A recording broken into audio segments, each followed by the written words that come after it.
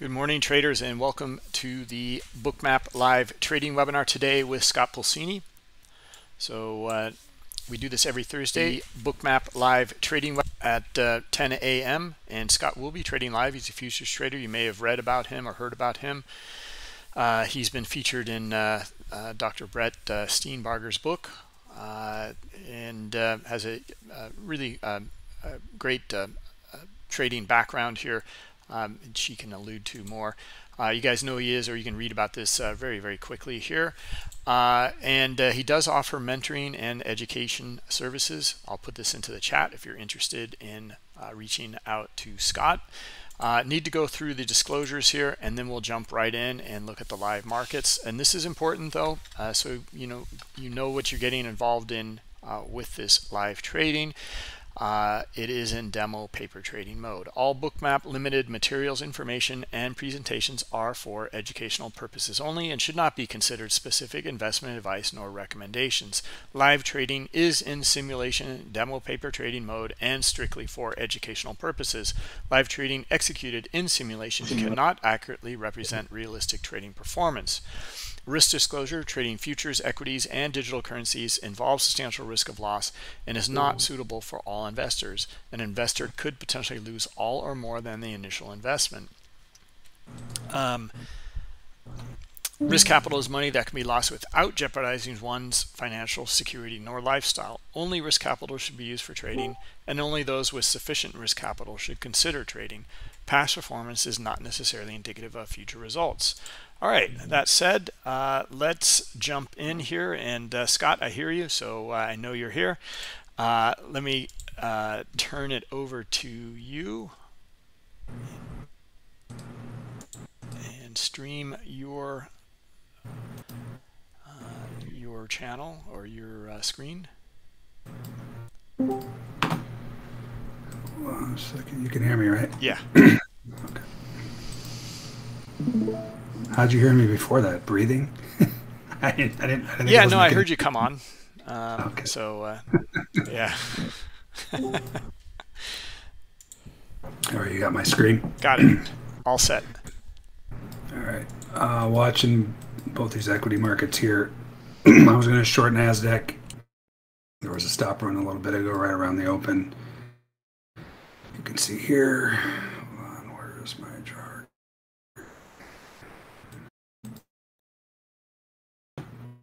Was fired off. We got a full ATR. We got a retest. I was waiting for a failure to short that.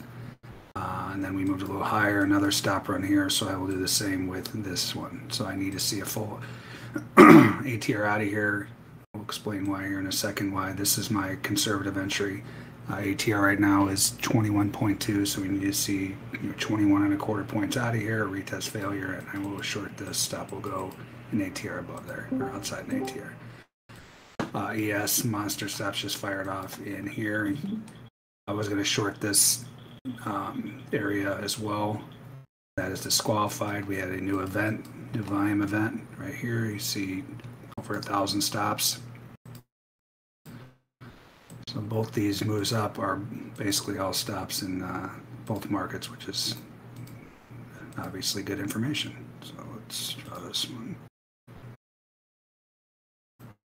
So I have two distinct setups that I trade off the stops. One is the Dumb and Dumber, where you get the stop run. Usually it's a retail trader puke called the Dumb and Dumber. Again, don't be offended. I'm a retail trader now too, but usually they are wrong. And it's not real buying, right? It's just guys puking out positions, and this was obviously a very big puke.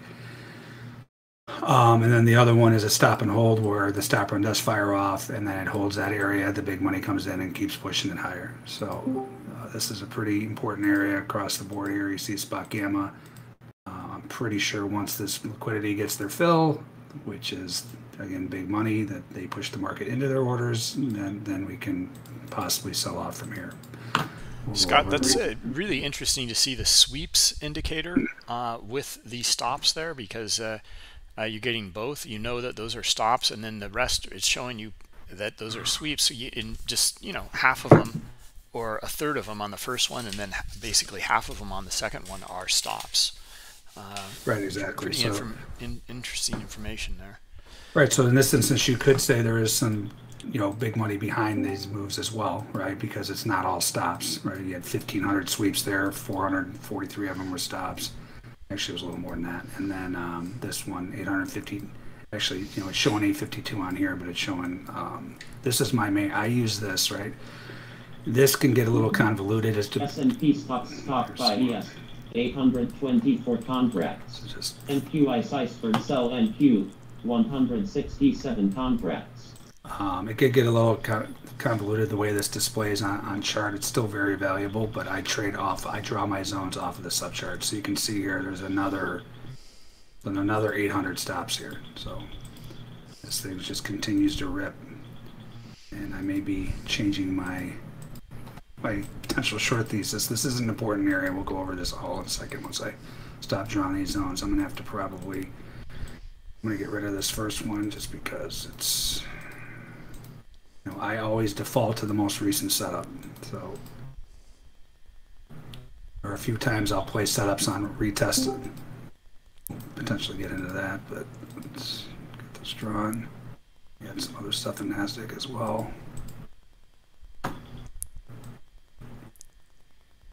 I mean, some of those others can be people, it doesn't have to be, we just know that the other orders are not stops, that's all. I mean, it could be people exiting.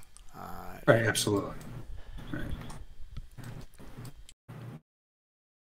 Right, I mean, the bottom line is you just want to see how the market reacts to that area, right? Yeah, when it moves away. Exactly. So you can see there are some waves of sell ice here, and then here's the whopper here. You had 229. This is Nasdaq, so we'll draw that zone. You see right at a spot gamma level as well. This is a very important area on the chart, which I will show you here in a second once I stuff drawn.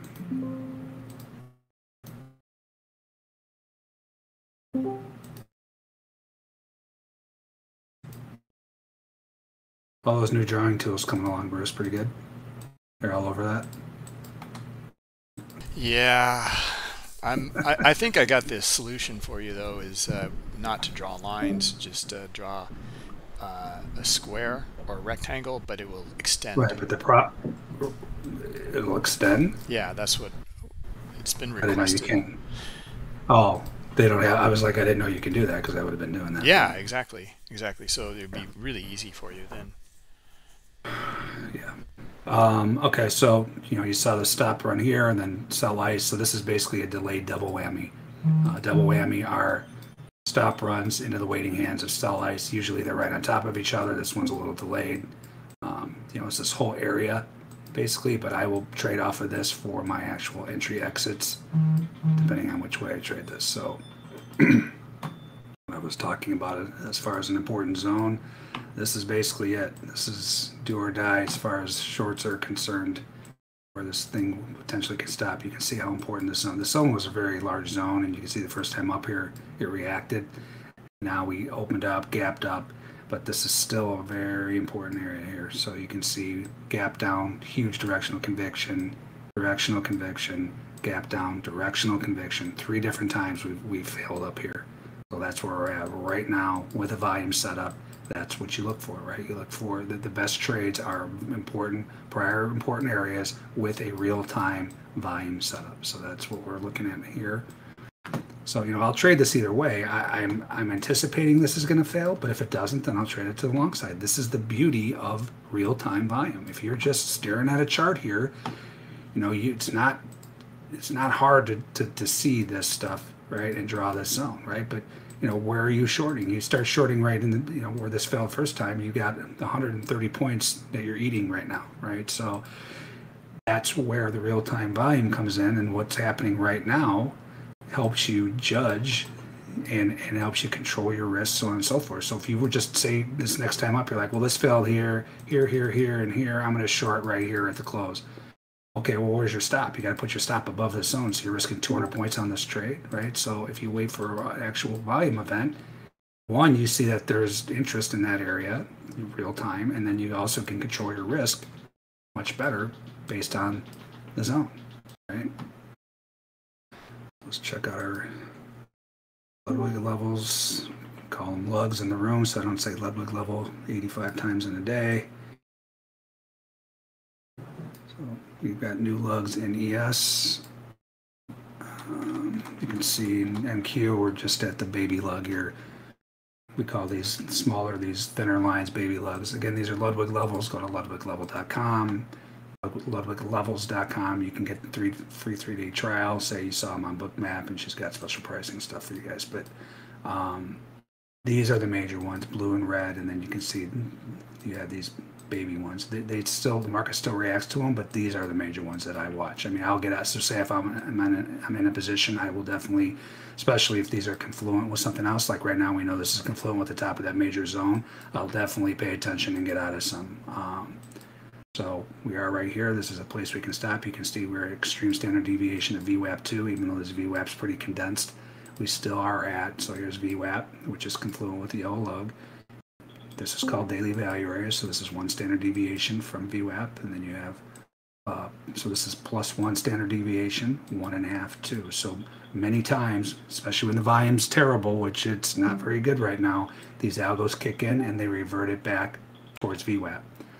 So sometimes it will hug it and continue up, you know, keep hugging the standard deviations, but a lot of times, most times you need to see major volume coming in, meaning relative volume. And you can see here this volume is just another low volume rally. I was explaining in my trade room yesterday, this is just, August is a month of vacations for big traders, and you know, it's usually kind of like December where they call it the Santa Claus rally. It's usually just low volume nonsense. They just keep pushing it up because no one's there to stop them, right? And it just, the default tends to be up. I don't know why, but it's because of the stock market. They always think it's going to go up, or they you know, they say over time you're profitable if you just buy and hold, so on and so forth. So the default when the volume is terrible is usually up. So just keep that in mind. So you can see this thing just keeps pushing up, and this is a very, very important area too. So like I said, so anyway, lug wise, my rules as far as these zones, right? So we saw these 2 zones here, but the major one is the sell ice. If we are above the yellow directional lug, I wait for a full ATR outside the zone, a retest, and a failure, then I'll short it. If we were below the yellow lug and I got it set up to go short, I can go get in aggressively right when we break outside of an ATR. So this setup up here, I'm waiting for a full ATR retest failure. You can hear this tick strike, they just keep pushing this thing. So this is another thing I use, showing you the size and the speed of the orders coming in. It's a gauge between 1 and 15, so I have mine set at 11. You can find discounts on this. You can find discounts to everything I use on my website.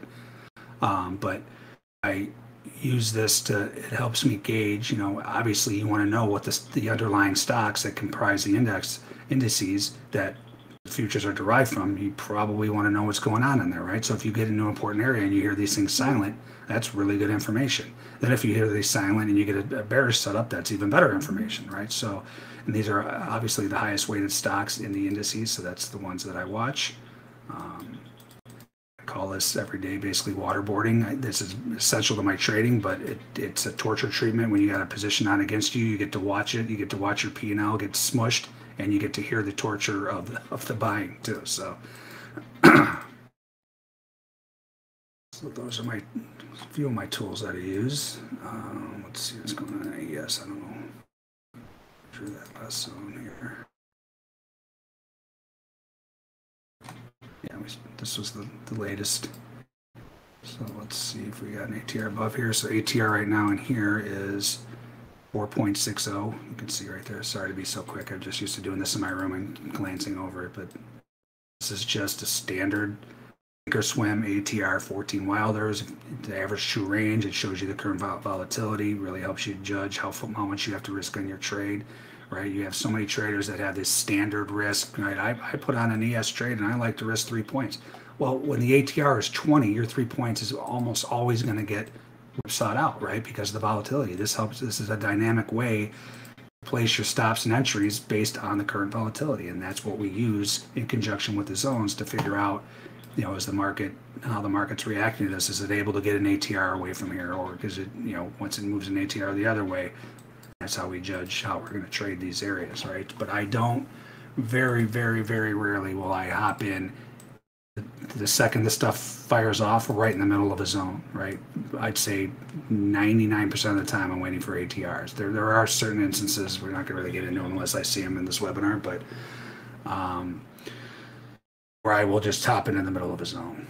So another product I use too, which is we want to pay attention to here, is called the Edge. And this is basically a TAS product. I used to be in a trade room when I first started doing the trade room stuff with the We Trade Desk guys, and they had this.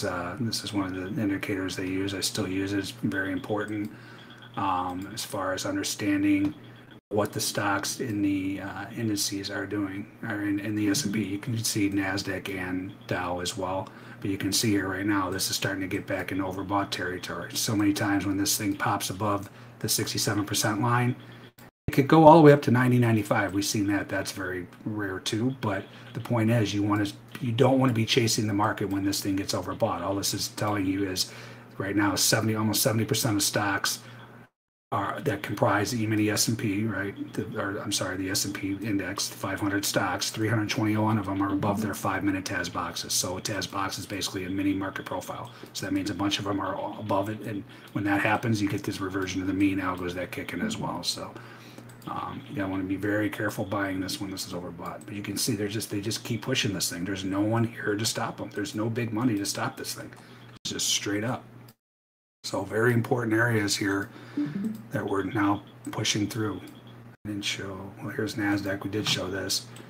You don't really give up on this yet. You want to see this because this could still do one of these and spike and back down. But if this sits and holds above here, then this zone is the next zone up, right? But it's very telling. It just pushed right through there, especially on this volume. So what I was trying to talk about earlier is this relative volume. Relative volume is pretty pathetic, especially to be pushing through such an important area, right? You can see here, this is barely getting to normal volume. So this is my Sierra chart volume.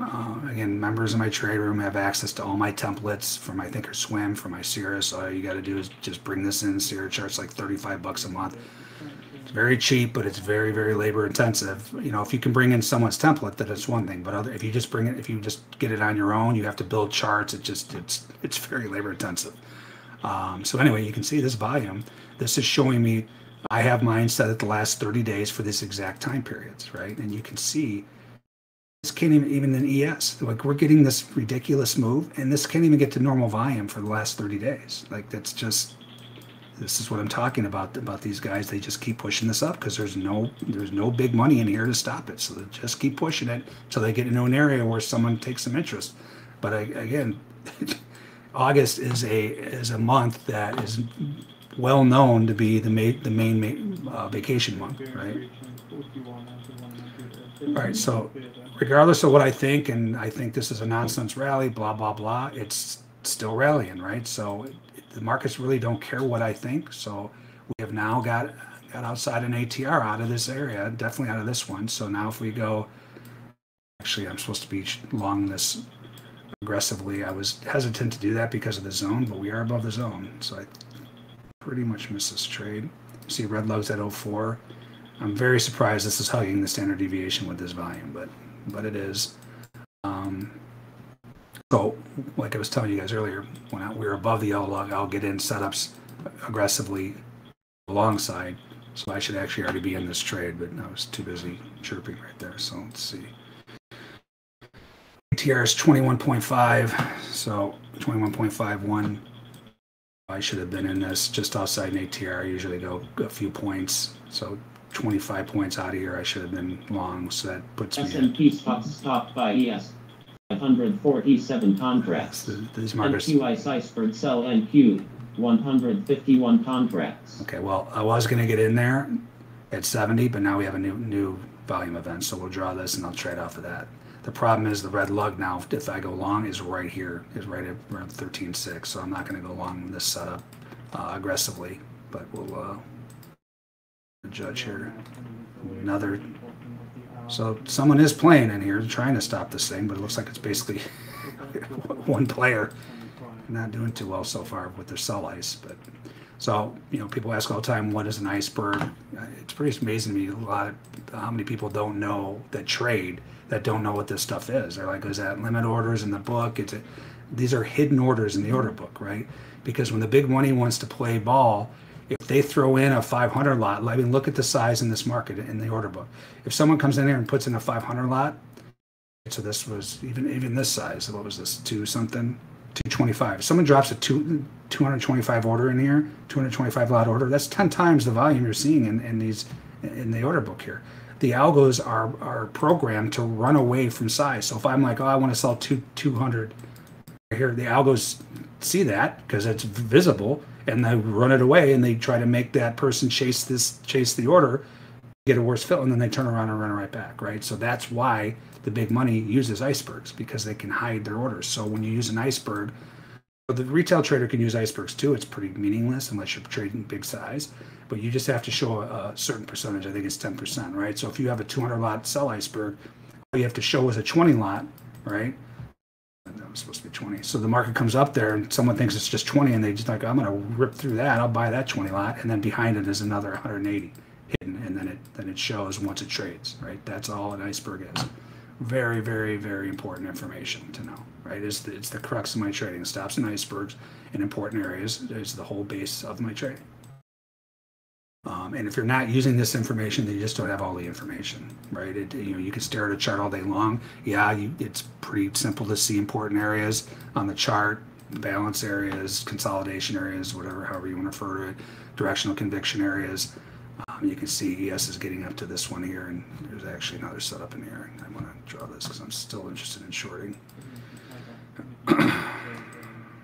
Another 547. So my thresholds, and so the icebergs and stops are one thing, but then different markets have different thresholds that are meaningful. So you don't just trade every spike on this thing, but if they get over a certain amount, you want to pay attention and trade them. So my threshold for ES is 500. You can see here, this has already gotten ATR below here.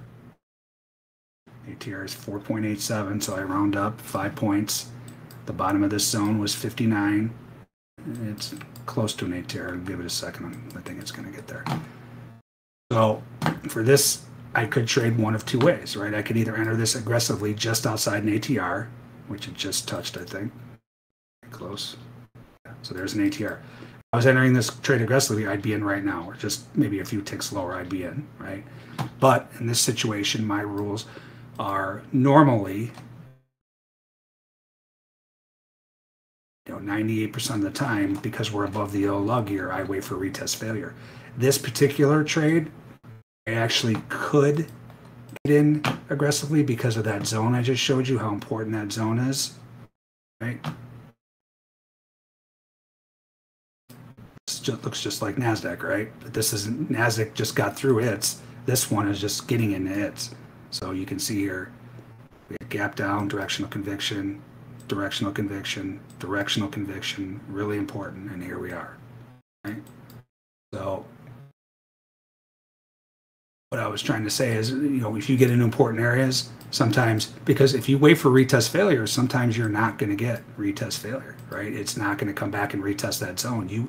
If you're willing to be patient and say, well, this area is kind of sketchy, I don't know, so I'm going to wait for that.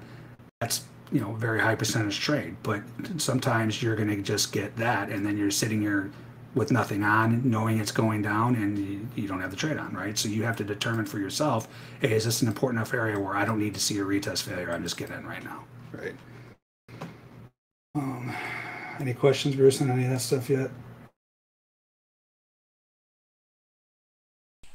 No. Some questions on icebergs, but or how you use them, and I just basically said, well, you're covering that, and there's a class and your trading room as well. So I put the links in there for everybody. Yeah, I have a course. It's in the Bookmap marketplace on my website as well. That goes over I now have 6 setups. That one was made a couple years ago.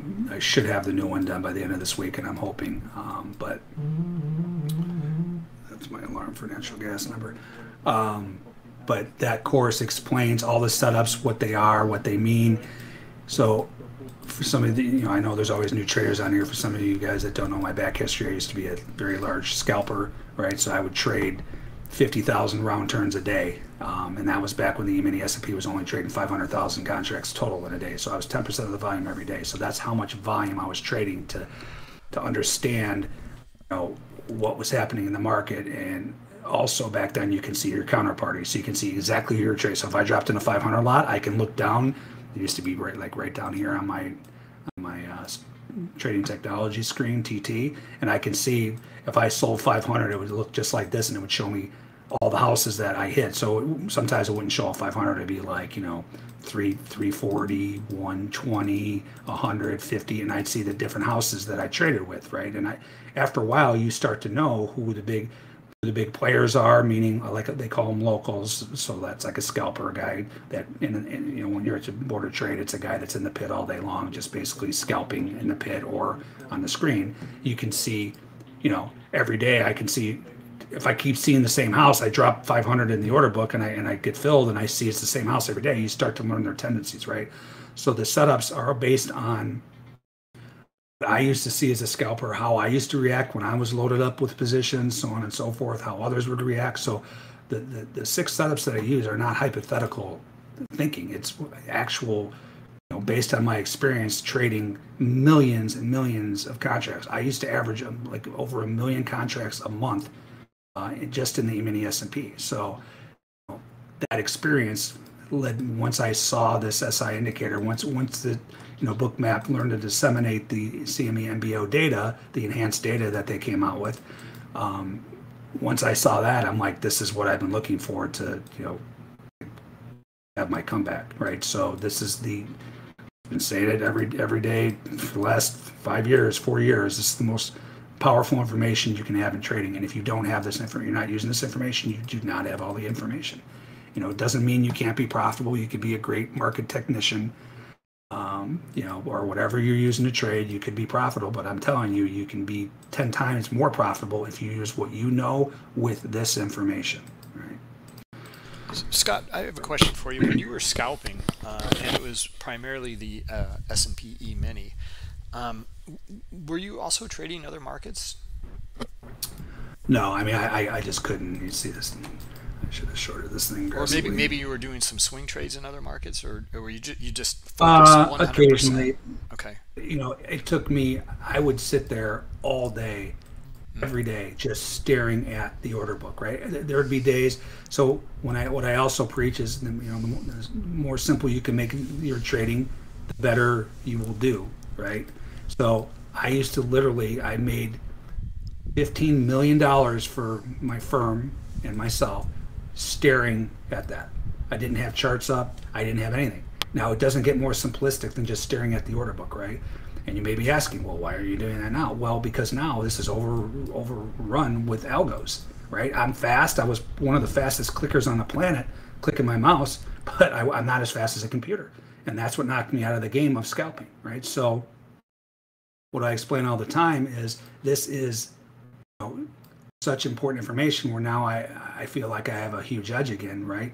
But there's so many guys that want to scalp that can't sit. There's many reasons. I obviously had an issue with sitting through trades, like most traders, right? You put on a short, and then you get this profit, and then it comes back, and it goes against you. And it's like, that's hard to sit through. That's just against human nature, right? So it was very hard for me to do that, because I could pick any style when I first started. And back when I first started, there was no education. The markets had just moved to the screens. So it was like, they literally, at my trading firm, King Street Trading, they sat you down in front of a computer, said, here's your markets, pick a market, figure it out. That was it. There was no training whatsoever.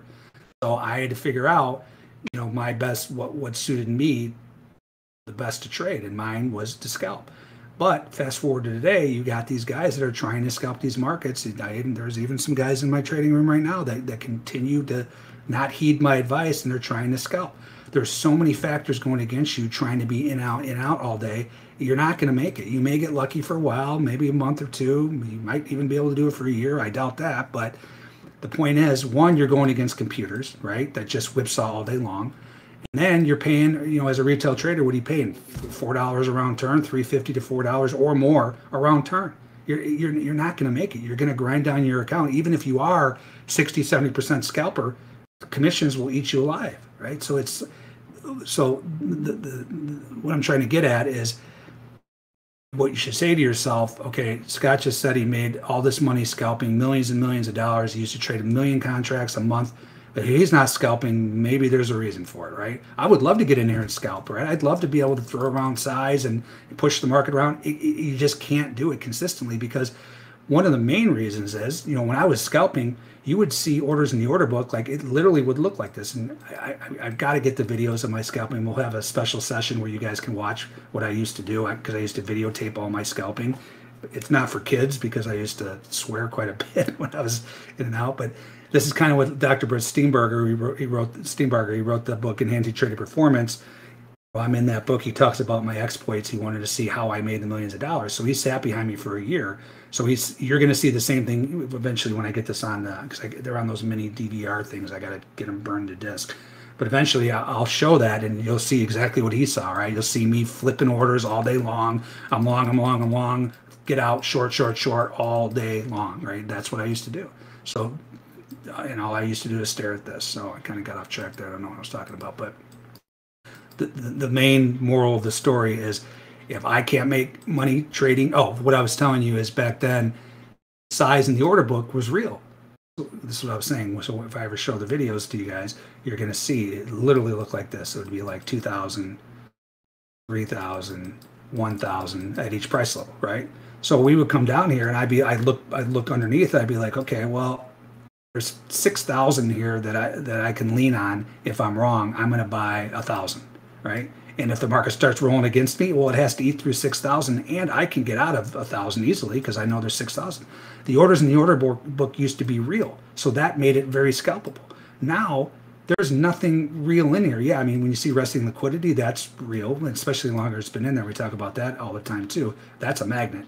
But most times, you see a 200 lot, and then the market gets down here, and then it turns into a 20 lot. Well, you can't lean on that. How are you going to get out of the trade? Then you got to, swipe down 4 or 5 price levels.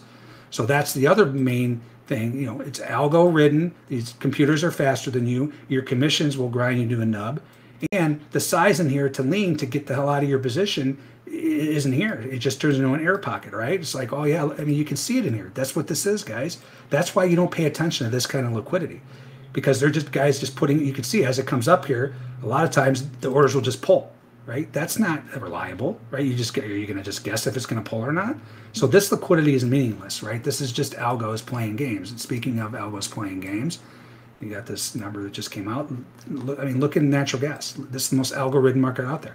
You're going to scalp in this market? Look at this. Look at these algos playing games in here, right? That's all it is. So it's just not. It's not a long-term viable thing to do. And again, all you have to say is, okay, you can learn the hard way. There's guys in my room that they want to keep scalping. Go ahead. It's your money. Do whatever you want to do. But if I'm not scalping, there's probably a reason for it. I would love to scalp. All right, so I did not enter this trade aggressively. I will wait for retest failure now. That's my normal trade, like I said, when we're above the yellow lug here. It's Nasdaq. And I was doing the same with Nasdaq. I just, I didn't get short there. And I really didn't want to get short there because we were through that zone, aggressively. But like I said, this could just pop its little head above here and then die. So this is not out of the woods yet. But this ES trade, I could have gotten in aggressively, and I'm risking the retest because this zone is so important. Right? When you get in important areas, regardless of where you're on the lugs, you can say, you know what? I don't need to see a retest. I know how important this zone is that I showed you. I'm getting in. Right? This market's so ridiculous right now with no volume, and they just keep pushing it. I'm going to wait for a retest failure. And if I miss it, I miss it. Trust me, there will be more setups headed down. Right? I might not get the best price, but I'll get another opportunity to get in here. You can see this entire move was all stops. This whole move. Stop run, stop run, stop run, stop run, stop run, right? That just tells me there's no real buying. It's guys puking. Yeah, a couple of these swipes, there's something behind them, but I will definitely play that and not be afraid, I'm not afraid, but a lot of times I put on trades and they do not feel good, right? Because I'm human. But I like this area. I really like this area to give it a shot. Granted, this market is surprising me that it keeps going up with this type of volume. But I have my setup. I have my rules. Well, this is at least trying to pop back to normal for this time of day. Still not that impressive. If I was seeing this, then I'd be like, okay, this is actually really good volume. This could continue and keep pushing up. But I just don't see the big money in here. So what I was getting at is, you have to, if you want to make it in this business, you have to have a set of rules, system, playbook, whatever you want to refer to it as, and you need to follow your rules. If you have an edge over a large sample size, you will make money. But first and foremost, you got to make sure you have an edge. I know this is the greatest edge I've ever seen in futures trading. So I have drawdowns all the time. I'm actually in a drawdown right now, right? I didn't even put in yesterday's. I lost again yesterday. This is a tough month to trade, and I already know that. But you can see it's like I hit 90 something. Again, guys, this is based on a $100,000 account trading.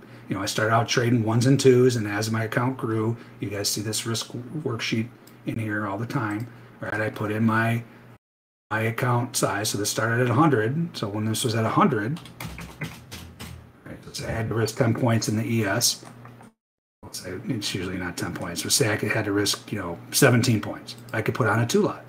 Right now, as this builds, it helps you determine what risking 2% of your account size, which is the most you should ever risk on a single trade. Now, if I want to risk 17 points, you can see now it's double. And this is how you methodically grow your account. But any trading system, anything with an edge, you're going to see drawdowns, right? And this drawdown's bigger because I've been trading bigger now because of my P&L, but this is what an edge looks like, right? So I can guarantee you, if you pull up any casino profit and loss, any casino in the country, profit and loss statement for a year, this is exactly what it'll look like. They know they have the mathematical edge. They know they will not lose over time. 151 contracts. They won't lose over time, and they just keep. They don't change their rules. When a big whale comes in and knocks, beats them for a couple $1 million in a night, do they turn around and change the rules? They do change the rules as far as they'll kick the guy out. They do whatever they want. They're a private firm. You guys, I've told my story, I think, in here about I'm banned in certain casinos for counting cards way back in the day. So they can affect the game that way, but they don't change their overall rules, right? Like if they get beat one night in blackjack, they don't change the rules next day. And that's where traders make a huge mistake. We'll come back to this, by the way.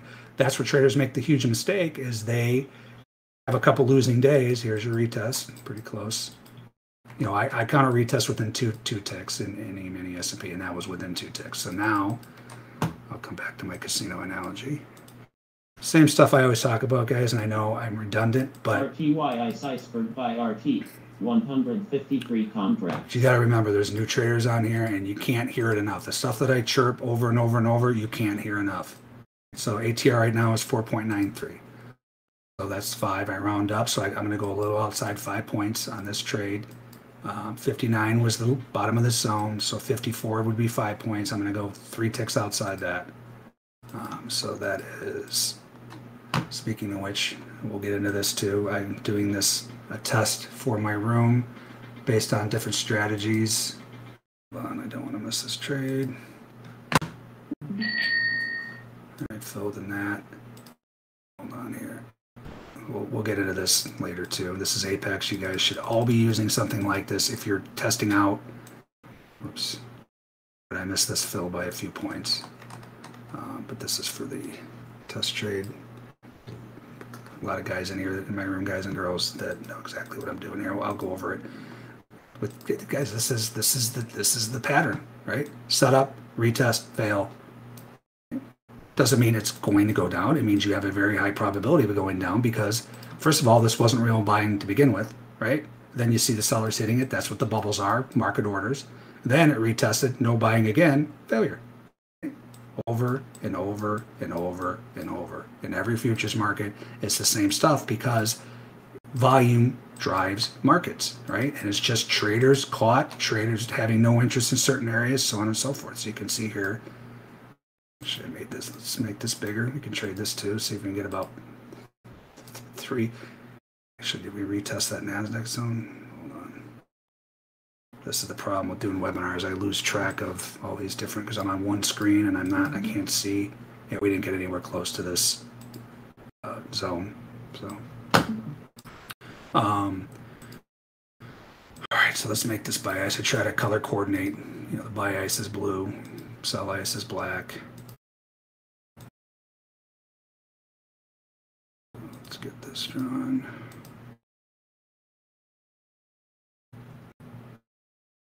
So you can see this first spike went all the way up to here. You just want to incorporate all the bubbles. The bubbles are just market orders that occurred in the spike.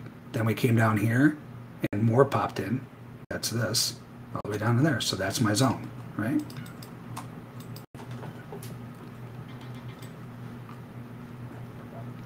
Right, so first and foremost, I need to put a stop in here. So we said ATR is 4.91, so 5 points. So we'll go 5 3/4 outside the top of this zone for my stop. I just gotta make sure I have the right size on. I do this all the time just because it's so hard to. I have a general idea what I should be putting on. So 60, 75, 65, 75, 66 is 5 3/4. That's where I will stop out. So for this particular trade, I'm risking 13 points, right? So that's why I want to make sure that I am trading the right size. So let's bring this back. I think this is a little less now after another losing day yesterday. So let's see. I could have 5 on. Let's say 13 points. I have 6 on. So I'm going to get out of one of these. I got lucky on this one. Usually I figure it out. It's too much size when it's like 10 points against me. Oops, I didn't want to do that. Didn't want to do that. Why did that do that? Well, all right. I say 66. That's my stop.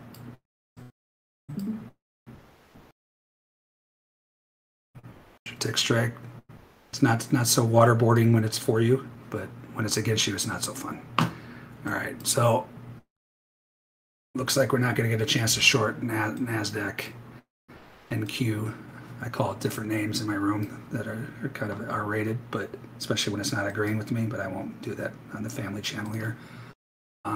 Let's check out Russell. See what that looks like on the lugs. And we'll look at it and see if I think that's an important zone as well. So you want to, in the morning, bring up all your markets and see. This should have been an aggressive entry. Guys, this is why I use the Ludwig levels. They are literally the second most powerful thing I've seen next to Bookmaps, Runaway, obviously, the SI indicator. These things, I mean, they're crazy. It's crazy. LudwigLevels.com. Check them out. You will not be disappointed. I can't tell you how many traders get turned on and I get emails like, oh my God, those things are incredible. Could you imagine these with volume setups? And this is what I actually just missed. You had a volume setup right. I mean, that didn't quite get to the lug, but it got pretty close. I might get lucky and get a retest failure here. So this ATR is, so you want to move the decimal place, right? You can figure out, this is just basic math stuff, but you can, last 2 digits. So this is 30, this just means 36 ticks, right? So all I'm doing is adapting to the current volatility. That's what you need to do to. NQ Iceberg sell NQ 153 contracts. All right, so we'll go there in a second. This definitely got 36 ticks below here. Here comes the retest. If it goes retest fail, I should already be in this trade aggressively. So what I'm going to do here, so it's 36. So I'm going to go short aggressively. I should already been short this aggressively because I take shorts off the red lug. Longs off the blue lug aggressively, so I should have been in 40 ticks just outside the ATR, so 40 ticks. So I should have been in right here. So if this comes in back down here, even if we don't get a retest failure, I'm in this because I should have already been in it. Hold on a second here. Oh, and I gotta. So for that test trade, I do need a retest failure, so I won't put a short on in that test trade stuff, and we'll go over that too here. What the parameters are of that, but I definitely need a retest failure to put on that trade in here as well.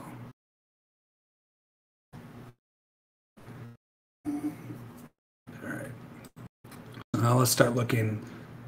I'm sure I'll get filled here, but let's start looking at some potential profit areas. So we're headed into one right now, right?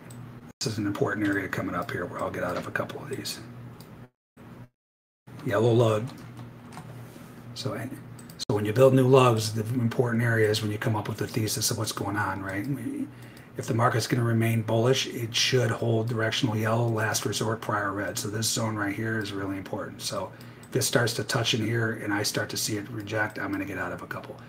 But like I say, every day in my room, you don't just, unless you can't watch the market, you don't just put a limit order there, because if we get down there and all you see are red bubbles, meaning sell orders right through that area, why do you want to get out why do you want to buy if no one else is buying, right? So if I see red bubble, red bubble, red bubble, well, I'm not going to get out. If I see red bubble and then I start to see blue, just meaning market buying, I'll get out of a couple, right? Filled in Russell. We said 40, so we're going to go 40 ticks above here, top of the zone. It's me at 26, just going the last two digits here. All right, short bolt, that should be fun. Nothing surprises me in these markets, right? So I can see this thing is turning around just because there's just no one here to hammer this thing. But here's another thing.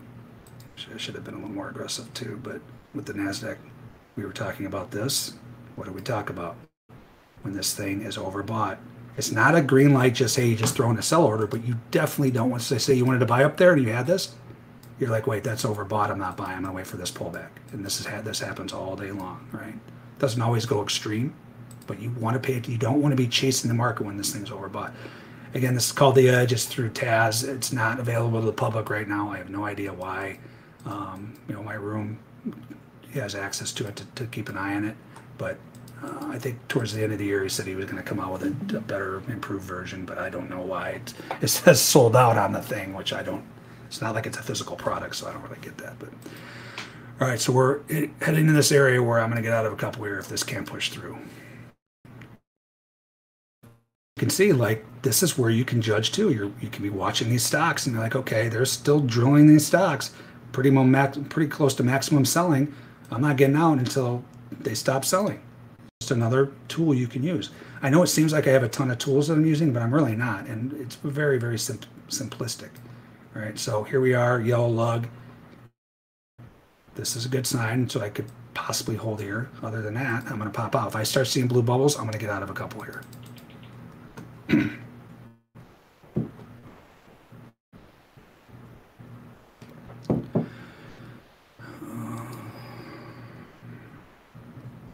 And this is a new prior zone too. So make sure you don't go like this to try to find bubbles, right? You can always find blue bubbles. Keep it relative to how you add it, right? You see what I mean? Like they're not buying this yet. These are getting smushed. They're not buying it, so I don't need to get out. If I see these kind of dry up and I see blue, then I'm going to get out of a couple. But I'm going to give this a chance to push through here. The other thing you want to keep an eye on too is the tick. Actually, we didn't even look at our internals today. That's pretty important. So this is pretty impressive sell-off, and the tick hasn't even hit minus 1,000 yet. This is not. That's sorry, that's Nasdaq tick, but this one hasn't either. So that means there could be some room for this thing to get smushed, which I would love. Go to zero today. All right, keep an eye on this. All right, I'll get out of 2 there. I kind of jumped it right there. I should have waited for a complete formation. So if you're still short, you're probably good to go. This is probably going to drop another 20 points. I just saw blue starting to come in, and I'm like, okay, I'm on it too. So one here.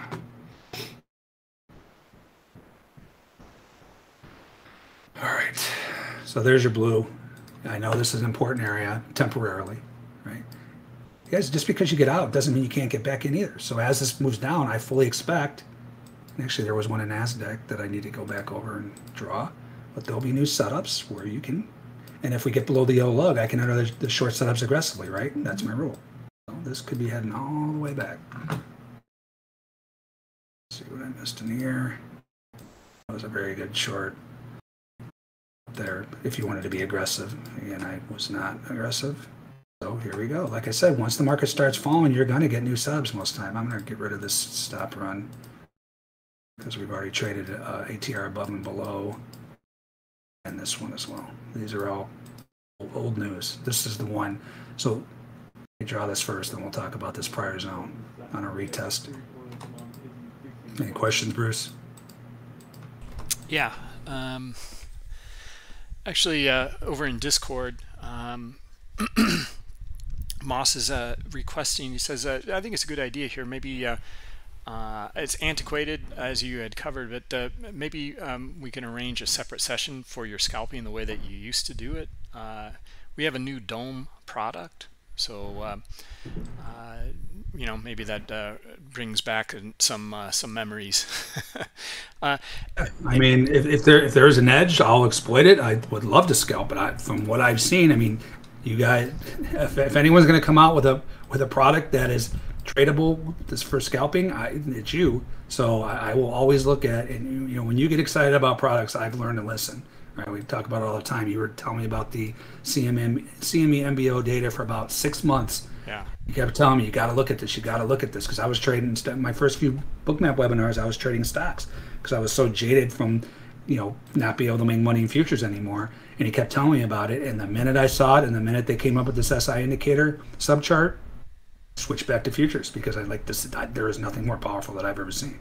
And so my point is, if he's chirping about this heat map, I'm going to listen, but we still got to get on that one-on-one, Bruce, so I can actually learn it before I start to teach it. Yeah, sure. Right, so anyway, quickly, this has moved. ATR is only 24 points. All right, so this has moved 24.07, so we can say 24 and a quarter because I round up. This definitely got over 24 points out of here. If we go retest failure, I will go short this too. That should be a lovely time being short all three of these markets. I will do it, guys. This is the point, right? Like, yeah, that'll feel scary, and I'll be definitely over leveraged. I don't, almost rarely do I have 3 products on, like ES, RTY, and Russell and Q. I mean, NQ, NQM or whatever they call it, NQU here. But I follow my rules, right? My trade is telling me, and actually I forgot. Speaking of rules, I was supposed to be out of quarter of these, and I just missed this, and that sucks. Oh, I guess Moss was asking more about, like, that you had some old recordings that he'd love to see them. So yeah, so like I was saying, they're all on these mini DVRs, so I have to get them burned onto a disk or a flash drive. I know there's services out there. There was one someone sent me in the room a while ago. I gotta pay to have them put on there, but okay. Definitely want to do it because I just want to, just for comedy's sakes, you guys have no idea some of the stuff that I used to go through and going head to head. I used to go head to head with this other local from another firm every day and just screaming, yelling. It's pretty comical. All right, so we're waiting for, but yeah, once I get those on, we'll have a special session that should be interesting. You guys can see me flipping 1,000 lots, and you'll see exactly what I used to do. All right, so we're waiting for a retest failure here. Yes, bounced exactly off that area. That's why I got out of 2. Right there, and look at that. Right when the blue started coming in, that's where I popped out. Right. So, you know, I see so many people new to Bookmap using these bubbles to trade off of. You got to be very careful, right? Yeah, in certain situations like that, definitely.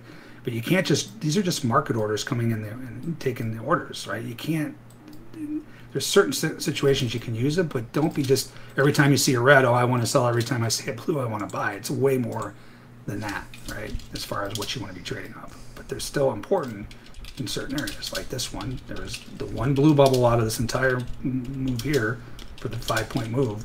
That's why I hopped out. But I knew I did that because it was at an important level, right?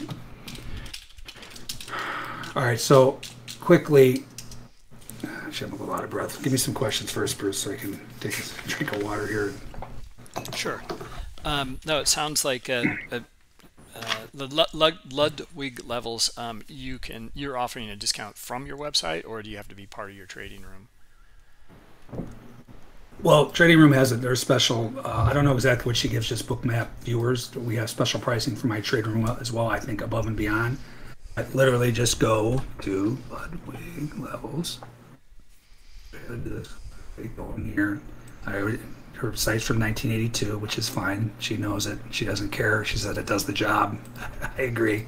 Come in here, fill this out, 3-day trial, say saw on Bookmap webinar, and she'll have special pricing for you. You can try them out for 3 days. And I tell you, you will be absolutely hooked and amazed and shocked and so on and so forth. Especially with, we'll come back to this too, that was soybeans. Something's really fired off in that. Especially in conjunction with Bookmap indicator volume setup. So that leads me into this, right? So unless you have other questions, Bruce, this is kind of probably going to be detailed. I'll be talking about it at length. So if you have other questions first, I'll no, that was it. I think we're kind of caught up here on questions. Okay. One second. Oh, there's someone saying like Rory from YouTube is saying there's something like 6K ICE on the ES from April to we're up at the high there. 42.55 to 42.60. Yeah, that's good work. That's what you want to. I talk about that in my room all the time. When you see excessive icebergs in an area, mark those, track of it on your chart. Exactly. Right, your longer term chart, because I have these zones. We've done this in here too. Actually, I think it's probably still in here. Let's see. I might have deleted it, but I don't think I did. Maybe it deleted on the roll. I would have areas, you've seen it before in the webinars, where I would draw, like put a shaded zone on the bar charts where the areas were, because look, we're looking at these zones where the market reacted. Well, there's nothing more important than, huge volume areas, icebergs, aka icebergs, that the market is going to react. The market has a memory that it's going to react when it gets back up there, and you can see we got right up here and then failed. But definitely, yeah, I'm not talking a couple thousand, but there are instances like the one time we saw Nasdaq, it was like 6,000 ICE, which is crazy. Other times in the ES, you see 10,000, 15,000 icebergs in an area. Mark that up on your chart and pay attention, because you will see a reaction most likely on the retest there. But that's very good that you're keeping track of that stuff. All right. So basically now, since I already got out of a couple of these, then we'll get into this test project we're doing in my trade room. So now I'm just waiting. I mean, I got out, I covered a few. I paid myself for being right a little bit. Talk about that. Now my rules are, I either need to see, so baby lug, I'll probably get out of a couple if we get down there, because I don't get out of, these are baby lugs, right? These little guys, not the major ones. Major ones I get out of the full, my full position almost always. Baby lugs I'll get out if it's confluent with something. And you can see this one is confluent with this VWAP. The other thing too that I didn't notice, I still got out of a couple. I probably should be out of one more, because this is a very important area. This is the top of this prior market profile composite. These are all areas that I get out at. We'll talk about that right here. Pay myself as the market makes money available to me. Lug levels, market profile composite, highs and lows and POCs. VWAP standard deviations, important predefined zones. Right, we've talked about most of this stuff today. Right, so this is confluent. What's confluence? Well, it's when a lot of stuff matches up. So you've got yellow lug, prior red. You can see it came right down there, and then confluent with a prior market profile. Let's see when this is from. Composite. So again, composites are just days merged, and we use the value area of the composite. The value area is where 70% of the trade occurred. So you can see this one was from April. When was he talking about the ice? It had to have been in April, right? Yeah, he said April, yeah. Okay. So you can see this was the bottom of this. This was multi-day, right? So all I do with these, just quickly show you guys. This is elementary for a lot of guys, but I know there's some newer traders. So these were single individual days, right? So here was day one, day two. If at least 50% of the value area, again, where 70% of the trade occurred that day, overlaps the prior day by at least 50%. This is probably 70% of this day overlap the prior day, and then I merge them, right? You merge that. Then this day, overlap that day. You merge that. This is just a range, basically. It's just a fancy way of looking at a range. This day, overlap, merge that.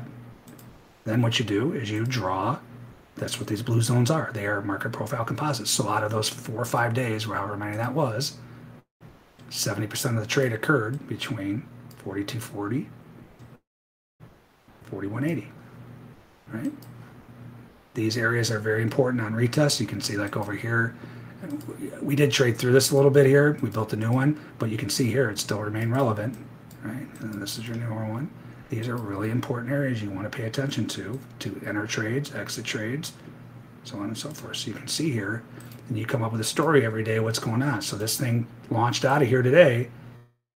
It's trying, is this going to hold and do that, or are we going to accept? If it accepts back in, you expect the other side, right? So if this gets back in here, this could come all the way back. You expect that. That's what happens the majority of the time, right? So this is a very important area right now, as far as if this market's going to finally pull back a little bit. And this can flow in here. So I'm going to actually get out of one more here because I know this is an important area. Because like I said, yeah, you can get out. You know, I have my position will be more than half my position I'll take off here, which is not a huge profit. But as we move down, you're going to get new setups, right? So well, hopefully, lately the setups have been few and far between just because it's August and it's a horrible month to be trading. But I'm going to give this one, you know, if it starts to roll up again, then I'm going to get out of one more here. I want to keep an eye on this too. You know, if these things aren't getting hammered, then I want to get out of some. One more. Got a whopping $300 profit in Russell. We'll go check our areas in that as well. All right, let me get out of that one more here. All right, yeah, so I still have 2 on. Now, if you guys are short, congratulations. This thing's going to drop like 30 points because every time the market crashes. Guys, I'm just like anybody else, right? Always complaining, always thinking the market's against me, so on and so forth, right? So I've gotten much better at it, but it's just human nature, right? You get ticked out every time. You're like, oh, there's a camera over my shoulder. And you notice right when I got out, here we go. Now it's starting to hit these. That's fine. We still have some on, and there's going to be an opportunity to put more on. We almost got a retest of this zone in Nasdaq to give me three short positions, but we did not. So Nasdaq, so I go within 2 ticks of the retest of the zone in ES. In Nasdaq, it's 2 points, right? Because it's way more volatile. This got within 4 points, so it did not retest according to my rules. So it kind of sucks. This one really sucks up here. I wasn't gung-ho about being aggressive up here anyway. Like I said, we were through that zone at the time. But this is doing what I said it could possibly do, right? It poked its head above here. It's important, very, very important zone. A little poke, and now we're back in it. Okay? So all that is, guys, is what do you think that is? Big money, this is so obvious. A lot of times it'll pop right through there because they know all the stops are right here based on this. Everyone stops out, and then it goes, right? So I had a longer-term position on. You guys probably heard it fire off. And I had my stop, like a rookie, right here. I got stopped out, and now this thing is, 100 points lower. So you got to get out of areas that everyone can see if you're, using the stops. And that was right up here. Wasn't really a stop run. Stop runs were more down here, but there was definitely sell ice in that area. All right. So we got that. We got this. So we need this. This market needs to get below. Actually, so I'm not going to get up. Remember, I said I was going to get out one more at Baby Lug and VWAP here. I just took one more off here, so I'll just let this go and see if we can get pushed through here. If it bounces off here, fine. I got out. It cost me a couple points, big deal. But I really want to see this thing get in here, and then I really want to start seeing some setups. We'll be below yellow lug, so now my setups I can get in short aggressively. I don't have to wait for retest fail, and I think we can make it back down to there. this is an area. This could pull all the way back to this latest structure stuff over here.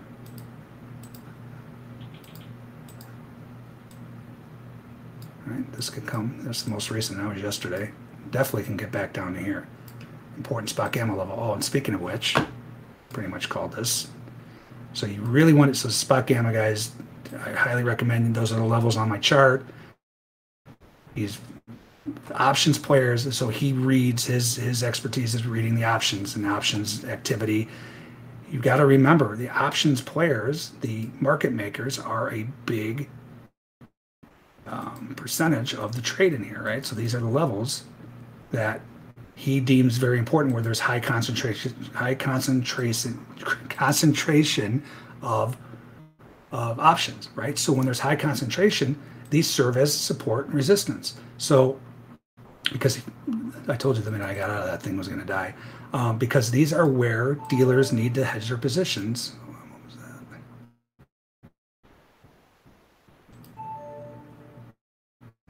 That was an old order I forgot to delete. So these options dealers have to hedge here. So he gets really, really in depth. It's really, really interesting. We'll read his commentary for today. But I use these as support and resistance. If you're below them, you play them as resistance. If you're above them, you play as a support. You can see these pop. Sometimes they'll go a little further, but it's a real important sign. If it tries to hold above and then doesn't, that's another way to help you read the market to figure out what's going on. You can see here. Told you the second I got out of that last one I was going to die. I've seen this movie before. S&P stocks LES. And hey, 717 contracts. What do you know in their setup? NQI Iceberg by NQ, 151 contracts. All right, so we got to before S&P Iceberg by ES, 701 contracts. Here we go, double whammy. Now, so important in so many ways. One, I can trail my stop. New setup, right? So this is when I get out of a position if an opposing setup comes in. This isn't opposing yet, but I can add to this now as well. NQI Iceberg by NQ, 151 contracts. I don't know, you guys think this is important information to know? I mean, it's the information. Again, if you're not using this, you just do not have all the information. And if you do well, you would do way better with this information. Right? So anyway, this is the classic double whammy. The dumb money puke into the waiting hands of the smart money. The only reason they're smart is because they can trade bigger and push the market around, right? Does it mean it's going to hold? No, this can break. The odds are this will hold, at least temporarily. But if this rips through here, so first of all, let me trail my stop. Got other stuff firing off of Nasdaq. And we got to make sure I'm not missing a trade in, or my exit in Russell. So ATR is 5.69. So we round up 5.75. I go a few ticks out of there, we'll go 6/4. Why'd you guys tell me to get out of that other one? I should have 3 on right now. So 6/4 puts me at 42, 42.50, 42.75. That's where I will stop out of that last. Right. Now, on the flip side, because LGC, 217 contracts. Because this is below the yellow lug, we'll look at that in a second, I can add to this trade. Right? So I can add to this. What do we say? 5 and 3/4, so 6 1/4. So I'm gonna go 3 ticks outside there. So 26, 25.75. I can add to this trade based on this new setup.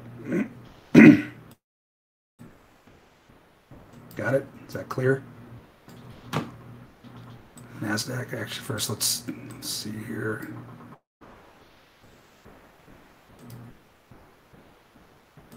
We'll come back to the spot gamma stuff. I just want to make sure I'm not missing an exit point here. All right, you can see we're pretty close to the yellow lug. Nothing really here, market profile. So, say right around 1988.2. We're almost there right now. So I'm going to hop out at 2 here. I'm going to wait a second though, right? Let's see these things. They're hammering.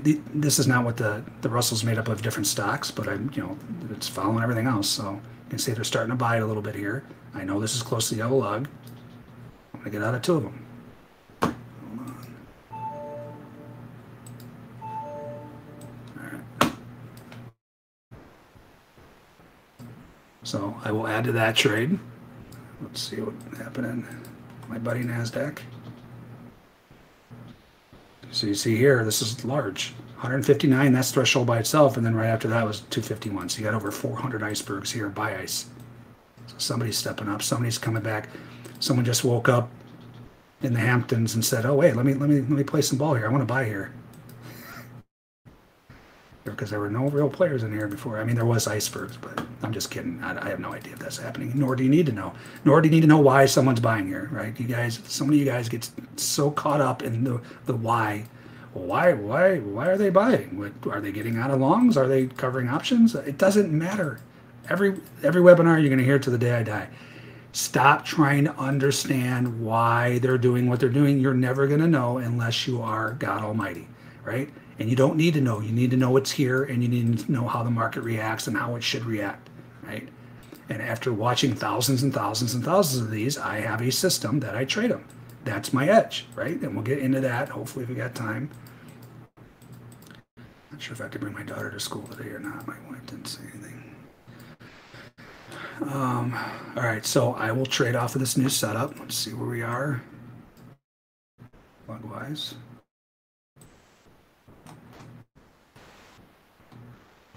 Below the yellow lug, so I can trade aggressively. I just got to be careful not too close to the blue lug, which is still about 80 points away. So ATR in here is 26.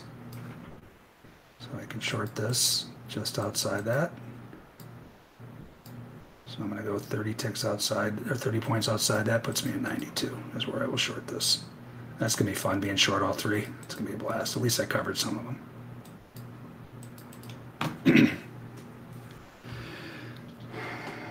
All right. Any questions, Bruce? Yeah, let's see.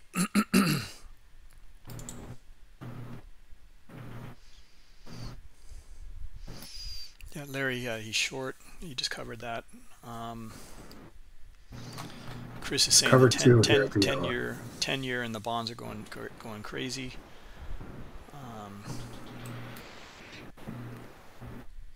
So nice correlation there. Yeah, well, I haven't, I pay attention to that stuff, but it's like, I keep an eye on it if that's what you want, like to trade off of. But let the real-time volume tell you. I haven't really heard anything in here today. So I don't have 10-year on this computer. I have on my other computer.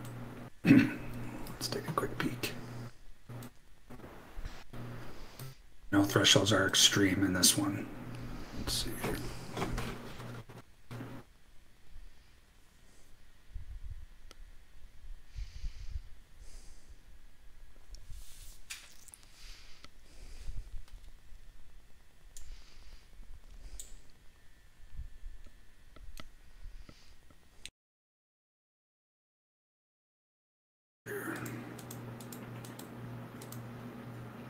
Yeah, so you can see here, 1900 sell ice right here, another 1100. So my new course, I'm going to have thresholds for this as well, so you can see all these different products. I can't have all these products on my main Bookmap because it'll freeze, or I'm afraid it'll freeze. But I'm going to have all of these, like soybean oil, hog, lean hogs, cattle, 10-year note. So my new course, hopefully I'll be done by this weekend, will have the thresholds for these markets as well. But you can see the most sell ice of the day is coming in right here.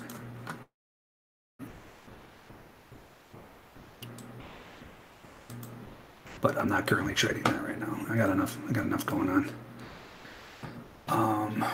Oh, actually, I'm supposed to be out of.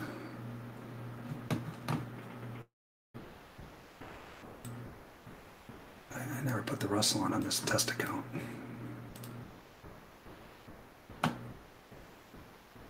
I was supposed to be out of 2 more here. We'll go over these rules for this test account and what we're doing in the room here, but I was supposed to be out of 2 more at a major lug, which we just got through. Yeah, I was supposed to be out there. So I'm gonna get out of 2 here. So this is another area you want to pay attention to. Is that right? No, 3. Trading in thirds, not in. There we go. All right. What's This right here, what did we just bounce off of? Anybody know what this is called? Gold stock sell GC, 199 contracts. I'm not messing with gold today. That market is the biggest whipsaw nonsense in the history of the planet.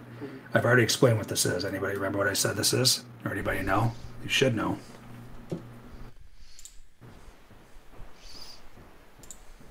Anybody chiming in? No, Bruce? not seeing it. You guys aren't very good listeners. This is called daily value area. It's 1 standard deviation from VWAP.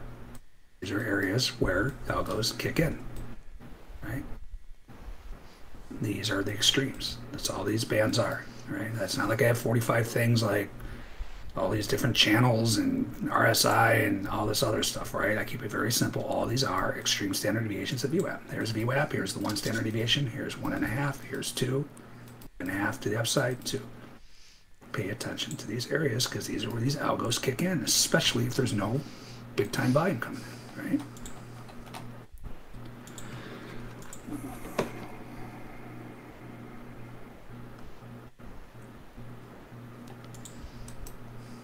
All right.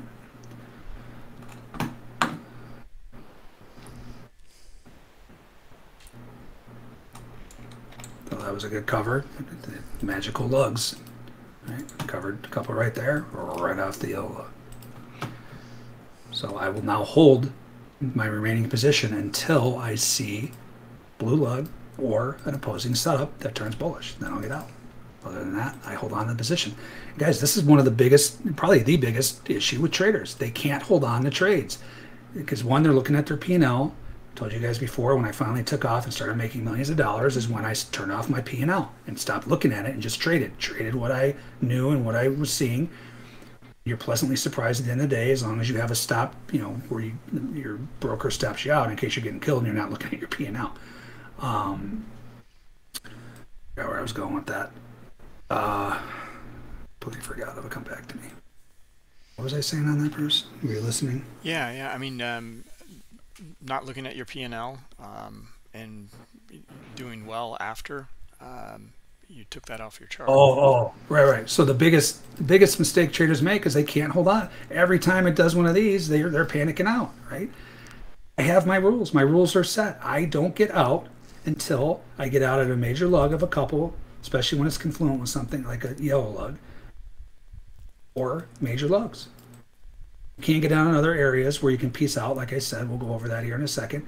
But other than that, I will hold this now until for this account, until I get an opposing setup or major lug the other way. And that's it. Like, I'm not questioning anything. I'm in the trade until I see one of those two. A new rule I have implemented because, especially in crude, like I'll be waiting. So say it'll be like down here. This happened. I think I showed you guys last week. That was pretty much greed on my part. It was like right here. It actually was on the upside, but it got right there and I'm like, well, it didn't touch the lug and hey, there's no new setup, and I let the thing come like 180 ticks back and it stopped me out.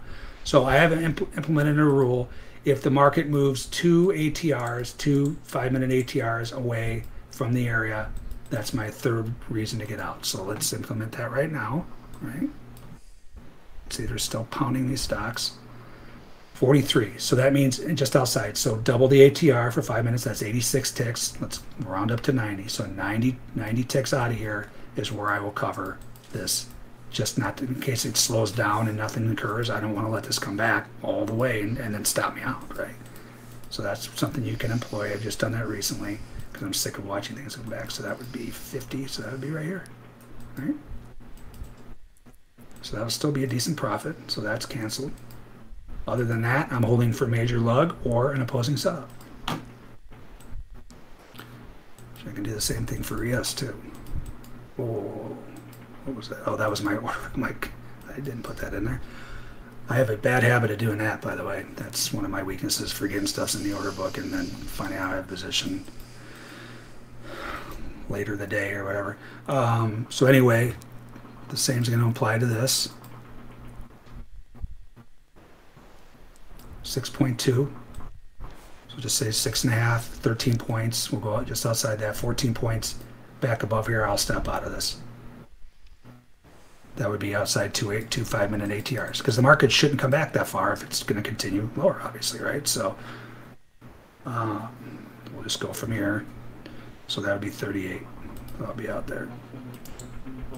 And if you know, if you do that and you're in the middle of a zone, get it outside of the zone. So I didn't have that problem here. Don't stop out in the middle of the zone. Make them get back through this volume event. Oh, that was that was an order of mine. That was my ad.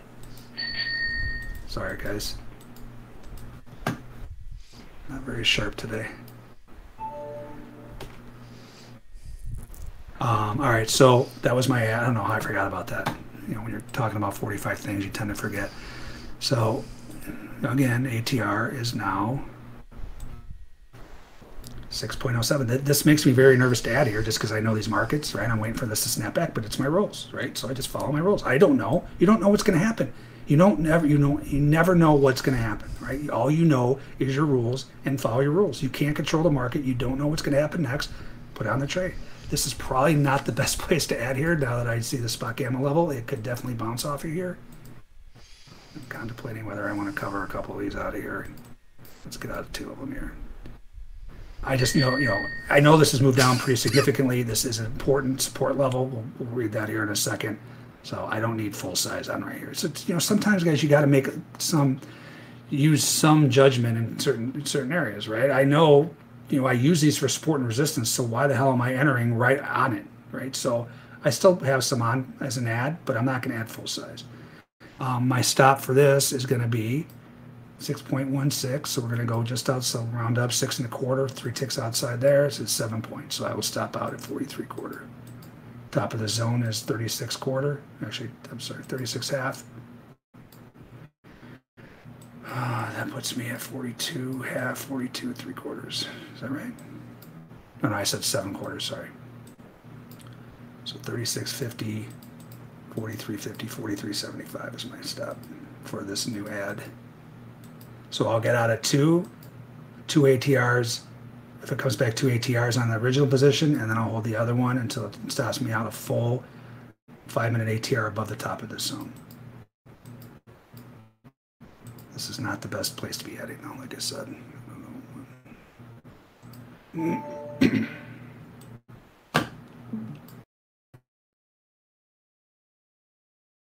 Still on that. I will still short this. Oh, I'm short this too. This should be fun. I'm short all three. Alrighty. Here we go. 28.64. So I'm going to go like 5 points outside that. Puts me at 34, 33.64. So I'm going to go 34 points outside here. So I'm going to stop this one. Let's see, 34, 66-ish.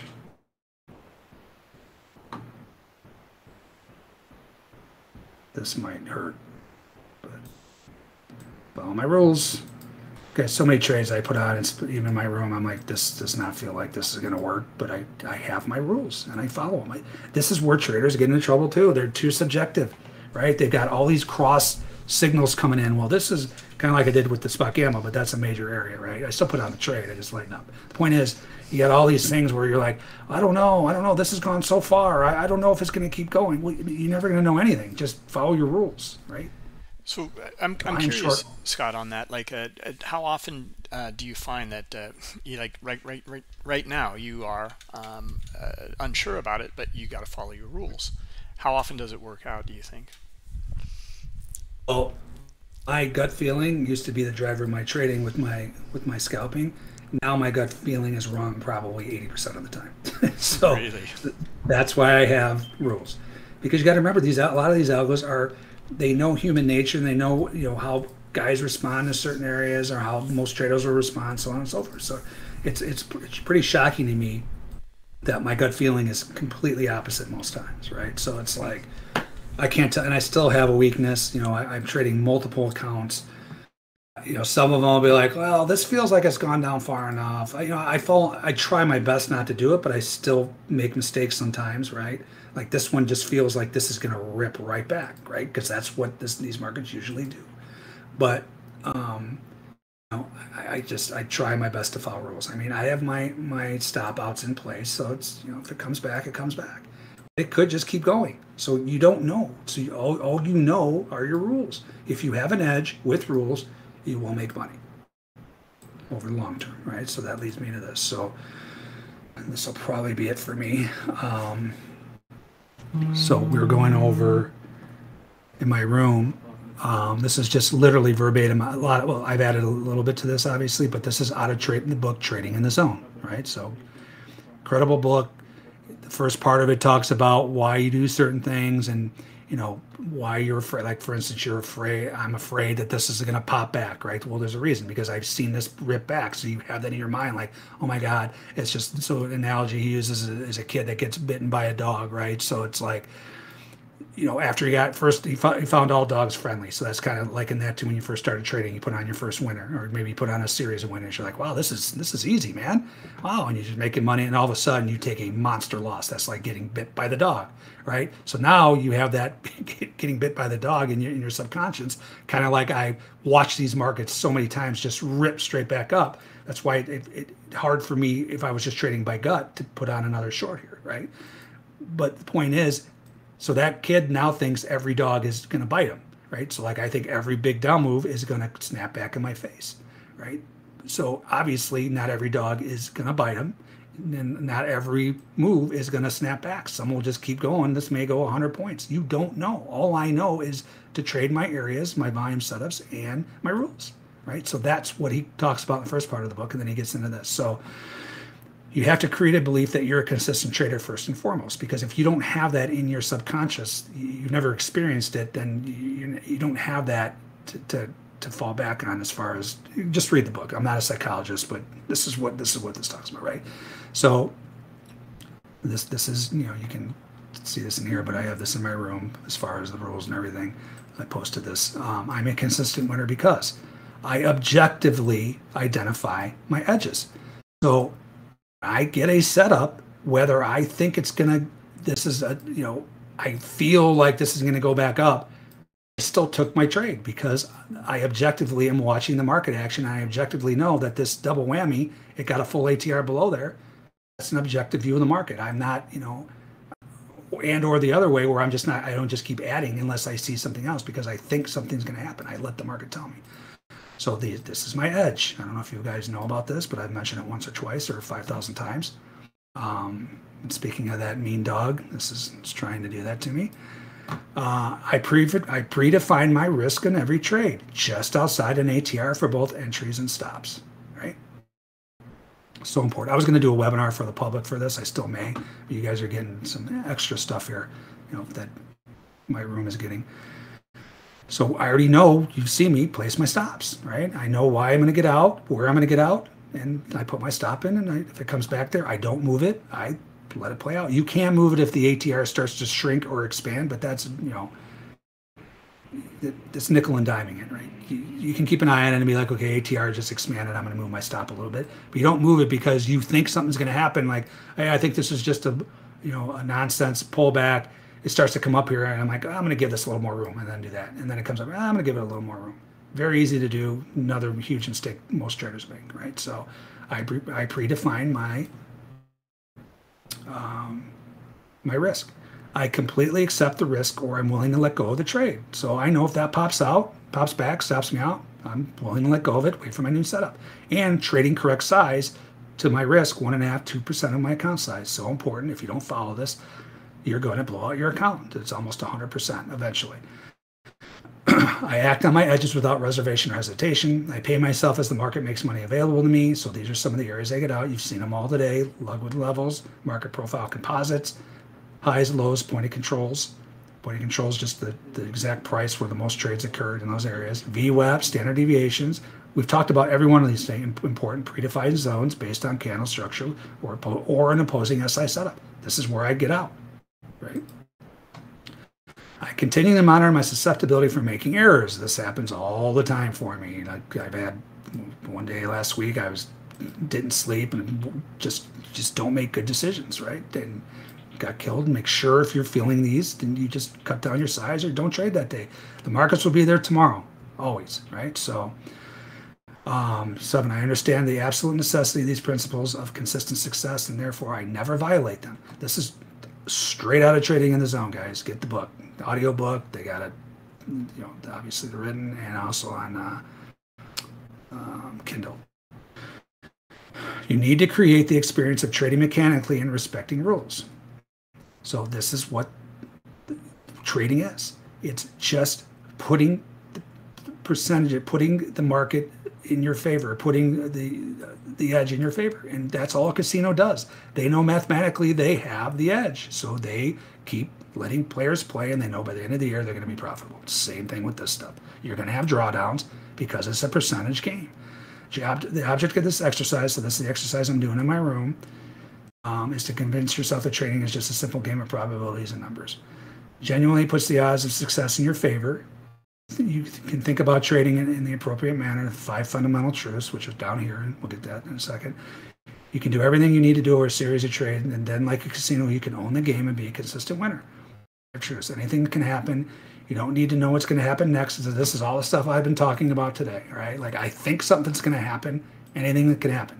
You don't need to know what's going to happen next in order to make money. I know my setups. I put them on, and if they work, they work. If they don't, they don't. I know they work overall. Keep putting it on. There's random distribution between wins and losses for any given set of variable to define an edge.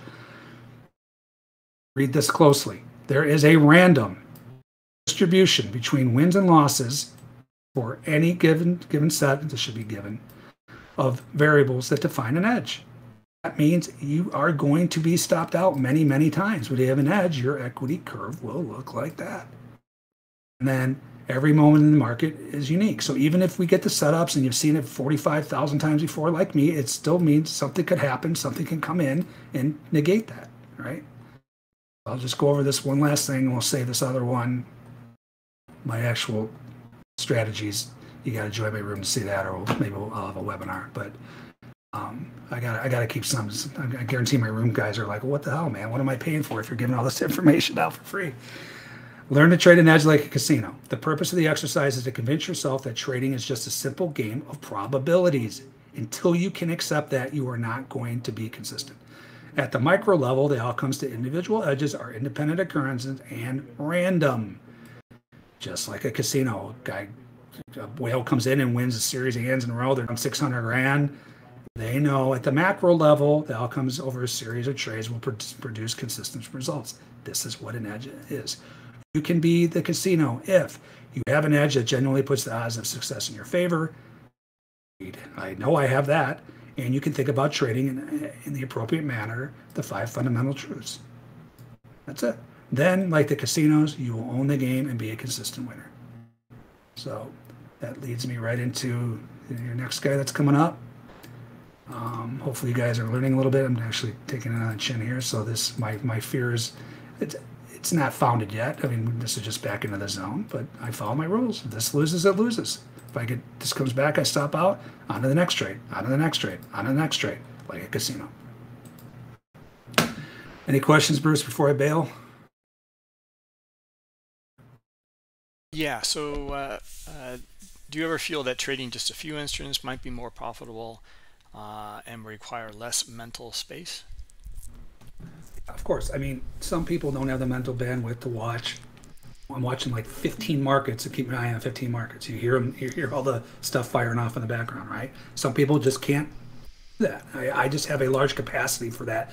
That's what helped me become a scalper, where I was able to process stuff firing in the order book, nonstop and trade it, right? But it doesn't mean you just stare at one market. That is a huge mistake. And for some reason, everybody likes to stare at this. I was going to use a bad word there. Yes, right? This is not the ideal market, like, in my opinion, right? Yeah, I mean, we caught some winners in here today, but you should not be, because when this market is dead or nonsense or algos like it's been, you're going to be forcing trades, because many traders that are trying to do this for a living, you have to pay your rent. You got to put food on the table. Well, what are you going to do? Just staring at a screen, not trading, is not going to put food on your table, right? And that opens up the mistakes where you just start forcing trades in bad areas, and then you lose money, and then you start this downward cycle, right? So you want to have between, at least more than one. I say 3 to 5 that you keep an eye on, and you just wait for your setups. And this is why I show this stuff, so you guys can trade like I trade, or try to incorporate some of my rules. Doesn't mean you have to do exactly what I'm doing. Like I'd say every webinar, this is the science. How you trade them is the art, right? So you want to be able to, I lost my train of thought again. I'm getting tired, but What was I saying before that, Bruce? Sorry. You know why? Someone's texting me and it threw me off. Five different markets and. Oh yeah. So you want to have multiple markets that you're watching. So if one sucks, two suck, three sucks, there's always something firing off. Everyone asks me what when they get the Ludwig levels, they're like, which market should I watch? I say, they're like, I already have ES, NQ, RTY. What are my other two? I say, usually crude oil. It's been very hard since the war, but crude oil and I would say soybeans. Those would be my top 5 to watch if you're going to add markets. All right, get the Ludwig levels for those. Set up your alerts on your SI indicator. Set up, if you don't have your, you get my course to find out what the thresholds are, so you don't have to watch thousands of setups to figure them out yourself. Then you're ready to go. And then you you set up your voice alerts. It tells you when something's firing off that's meaningful. You come draw your zones. You trade your zones with rules. That's all you need. But I'm telling you, staring at one market, especially this piece of is not the answer. You're gonna force trades when it's crappy, and it's been crappy, and it's probably going to continue to be crappy. You're going to get very seldom moves like this in August, just because it's there's no big traders in here. Like I said, overall, there are some, obviously. We've seen some icebergs and stuff. So that's that. Anything else? No, I think we're all caught up. Excellent, Scott. So yeah, thank you very much. No problem. So you guys see where my stops are here. There's a guy in my room that I'm not going to name him, but he's a really, really, really, really bad trader right now, and he's refusing to learn. But for some reason, he gets in and he's always like, well, what are you doing? I don't understand what you're doing. I mean, these are the orders, guys. Like, you saw where I got in. These are where I'm getting out. It's slapping you in the face. So he gets a verbal lashing every day. So if you guys like to hear verbal lashings, come on in my room. Even though I vowed I'm not going to do it anymore because it's getting ridiculous. But usually I kick people from my room that are just terrible traders, and they keep posting nonsense like it's not good for the room. But this particular guy is so bad. He does everything wrong at a trader. He does opposite of what you should do to be a good trader. I'm letting him stay in there for now because it's opening the eyes of a lot of people in there. Like, wow, I do a lot of stuff that this guy's doing. So it's actually good to have him. He's pretty comical. But other than that, he's really, really bad. So if you guys want here's some verbal lashings, head over to my room. All right, so this Nasdaq popped up, and it never, this is where my stop is. So let's just make sure this is an instance where you want to make sure your ATR is correct. So you see this popped up to 28.3. So let's say 28.5. What did I say? What did I put this at? 20. What's that? 35. So I can actually pull this in a little bit. I don't have to risk a full. This is where you can adjust as the ATR shrinks or expands. That's when you can move your stops around a little bit, but not ridiculous, right? All right, guys, I'm out of gas, a lot of talking. Hopefully you guys learned a lot today because we went over a lot of stuff. This is the most important. Get the book. If you want to see the test trades we're doing in my room, we have 3 right now that we're going to be doing. We're doing one at a time. The first one I'll let you see because this is showing you how important the stuff is, or how you can literally, hold on here. You can just trade these setups. The first one is just to show everybody that this is such an edge. You can just trade off of these. So here's a trade test. Any threshold setup that has an ATR retest fail. Taking 3 ticks outside the 5-minute ATR with above exit rules. So the exit rules right here. Right. So meaning I'm not, how we've been looking at zones and market profile composites and stuff like that to help come up with the thesis. For the first test, all I'm doing is drawing the zone. I don't care where it is. I don't care if it's at a major Ludwig level. I don't care where it's at. ATR retest failure, I take the trade either way. That's it. And I will promise you it'll be profitable because I did it last December for an entire month to show the room that this is the ultimate edge. Then when you can start adding in important areas like Ludwig levels, zones, with everything we talked about today, then you have a really, really powerful edge, right? So this alone will make money, that first test. So that's what I'm doing. I'm doing on the Apex Trader. So once again, go to my website. There's the discount codes on there. It's like Pulcini 50, I think. Do Apex if you're trying to learn. If you don't have the money, don't be risking your account. If you're learning stuff, risking real money. Go in there, use it for testing, and hey, if you do well, then you're funded. If you don't, all you're losing is the money to enter the thing, which is like $100 or something. It's nothing. So I'm not going to get into that today, but that's a very good alternative so you don't blow out your account while you're trying to learn stuff. All right, Bruce, I'm out. Thank you for having me. Yeah, excellent. Thank you very much, Scott. And I put your contact information both in Discord, also in YouTube there. So if you guys have any questions, or you got a link to his marketplace course, his website, his trading room, his email, etc. So, all right. Well, we'll connect next Thursday then. Cool. Thank you. I'll see you guys later. Okay. Have a good day. Thanks, Scott. Bye.